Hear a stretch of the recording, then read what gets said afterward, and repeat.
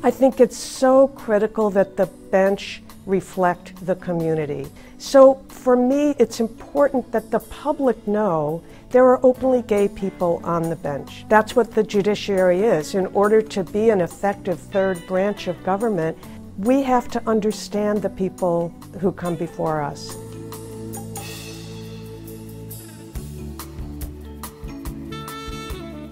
First of all, I love Pride Month, and Pride Month started as a rebellion. It started in Stonewall, so I really believe in what Bayard Rustin, who fought alongside Martin Luther King.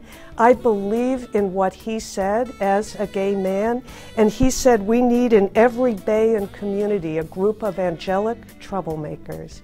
And so I try to find an opportunity during Pride Month, I don't know that I'm angelic, but to in some way make a contribution to advancing the ball towards equality, not just for LGBTQ I+ people, but for all people.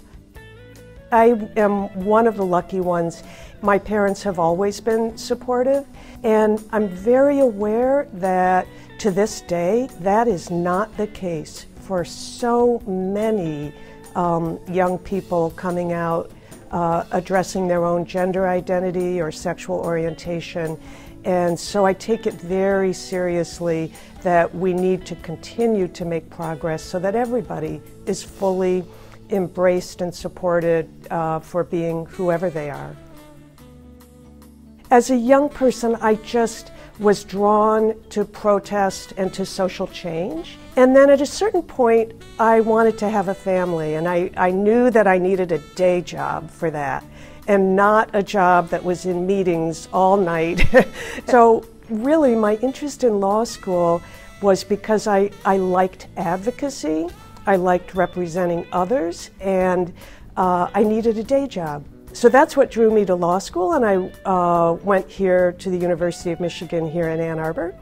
And from there, I became a lawyer, and I had a great fortune of working for the United States government. Well, as a law clerk first, later at the EEOC, and finally at the U.S. Attorney's Office doing civil rights enforcement.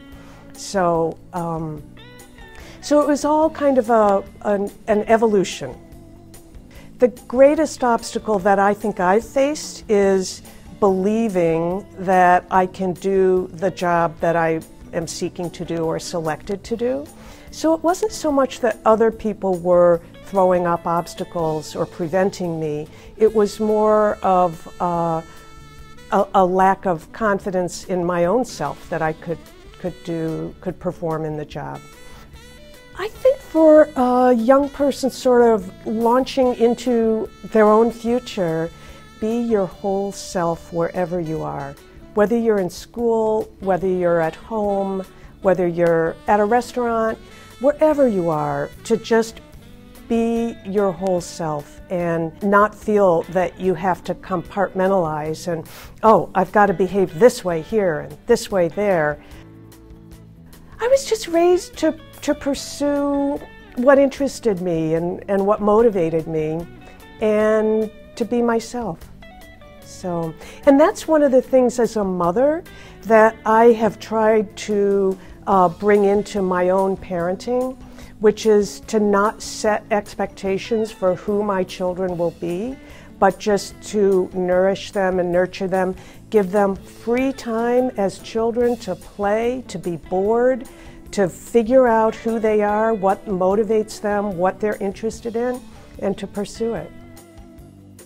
We can't be the entire community, but combined, it's my hope that the federal bench and other benches reflect the communities we serve. I am so thankful to have the opportunity to serve as a federal judge. It is an awesome responsibility. It is a challenge intellectually. It's a challenge to my heart. It means that there are people who came before me who opened doors. I was able to benefit from that, to go through the door, and what what my goal is to hold it open. And I'm going to stand there in the door if it's trying to close, and I'm going to hold it open for others to come through. And so I take it very seriously that we need to continue to make progress so that everybody is fully embraced and supported for being whoever they are.